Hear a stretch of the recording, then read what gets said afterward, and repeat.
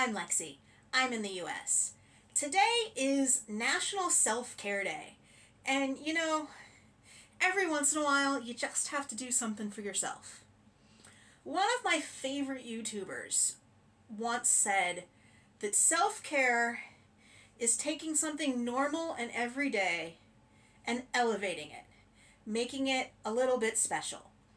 And that really struck home for me.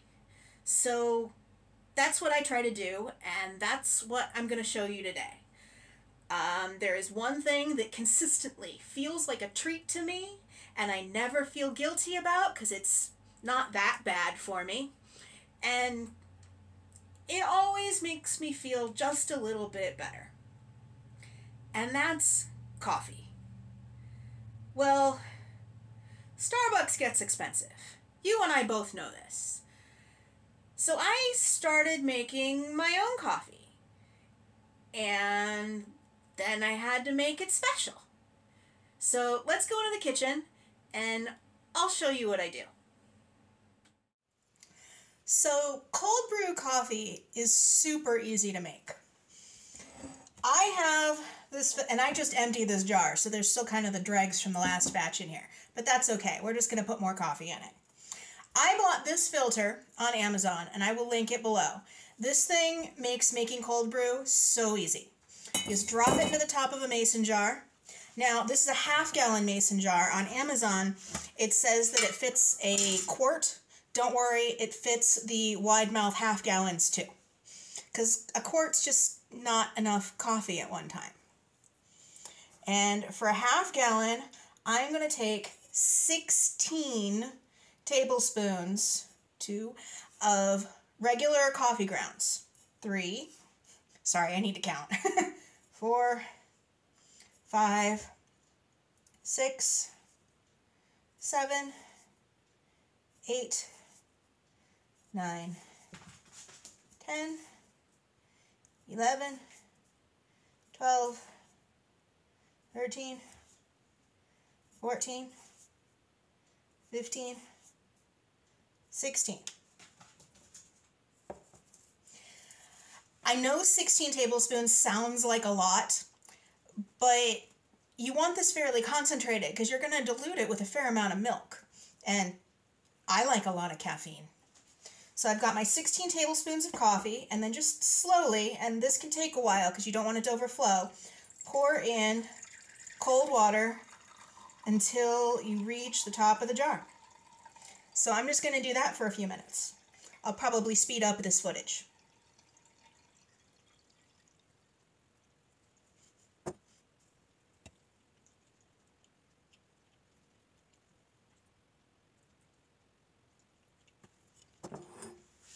There we go. Didn't have to speed it up too much.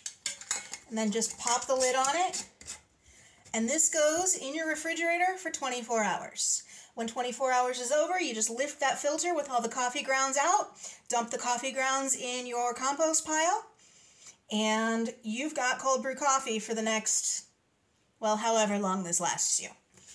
I am going to put this stuff away and get out the stuff to show you how to make some flavorings for your cold brew.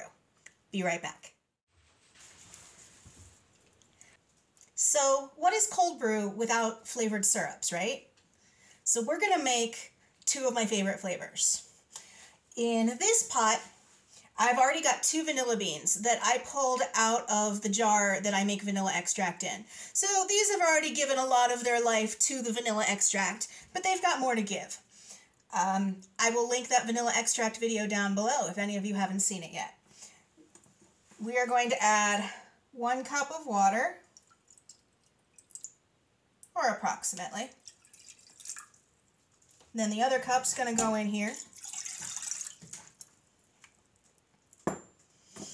And to both of these, we are going to add 1 cup of sugar.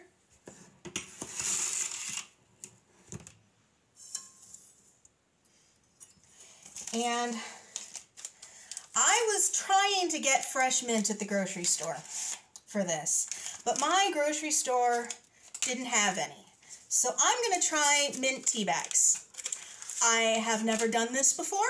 We will find out how it goes together. These are an herbal mint tea, so there's nothing but mint leaves in here. They're just dried instead of fresh. So I'm going to kind of dangle these in a bit, wrap the tags around the handle so I don't lose them. And vanilla mint. We're making vanilla mint syrup, if you haven't figured that one out yet. And in this one, I'm going to put in peanut butter. I know, peanut butter and coffee sounds a little bit weird, but I love peanut butter coffee. And like very few coffee places do peanut butter and coffee. About a cup of peanut butter. See, it's real easy to remember. A cup of water, a cup of sugar, a cup of peanut butter. That's about a cup of peanut butter. We'll use this little whisk. And then we're just going to travel over to the stove, heat these up till simmering, and stir them until all the sugar is nice and dissolved and those tea bags have given up their mintiness. Let it cool and put it in some jars for storage. Store it in your fridge.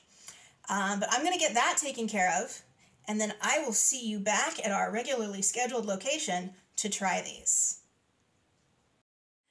So here I've got our 2 jars of sauce, the peanut butter and the peppermint vanilla. Now, I'll give you, that's not a great color. I went ahead and left the tea bags in there so it could get some extra kick while it was cooling down. But I'll take them out when we're done here. And I've got 2 jars of cold brew that had been previously made. This is not the stuff that you watched me make inside. That still has to sit until tomorrow. But what I usually do is I fill my jar about 2/3 of the way.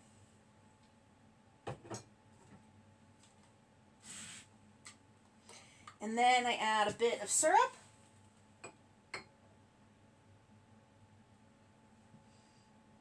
A little bit more.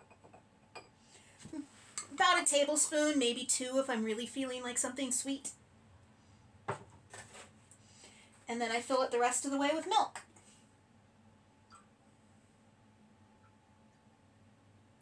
Whatever your milk of choice is.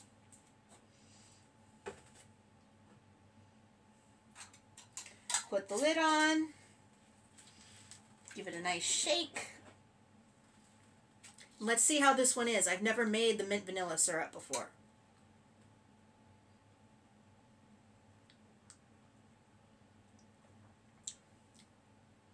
It needs more.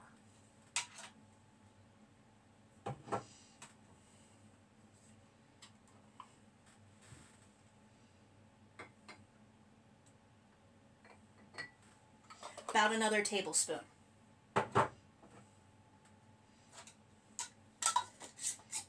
I don't know what it is about mint and vanilla together, but it just feels like Christmas for me.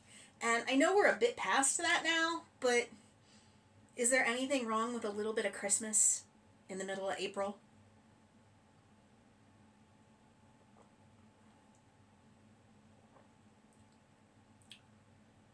It's different than, say, Starbucks. I don't know if I don't have the balance right or if it's a different kind of mint, but it's still very tasty.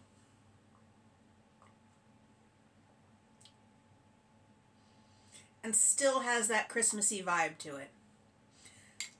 So I will definitely be using that jar of syrup. And I might just experiment a little bit when it comes time to make the next one. So let's try the peanut butter. And ignore the label on the jar. I just haven't managed to get the label off the jar yet. I'm not very good at that.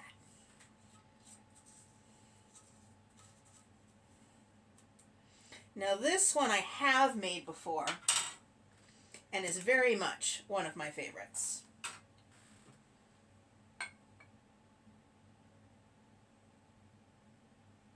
This one's really thick.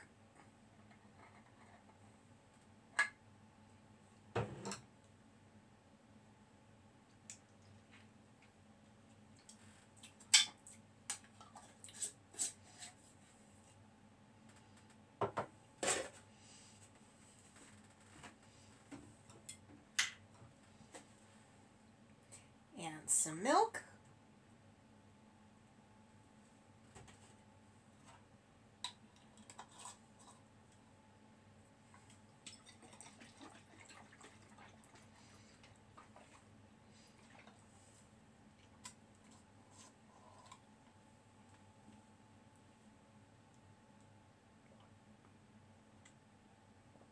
That is so good. And it's truly so good.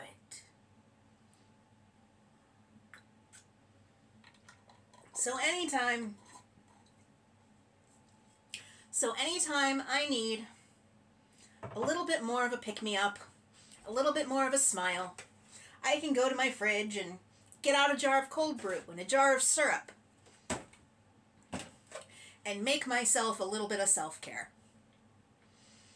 What do you do for self-care? Is it coffee? Are you interested in these different coffee syrups? Because there are a few more that I make, and if you let me know below that you want to see them, I'd be happy to show you and share my recipes. But that's all I've got for today. If you could give the video a thumbs up and subscribe if you haven't already, I'd really appreciate it. And as always, I'll see you next time. Bye.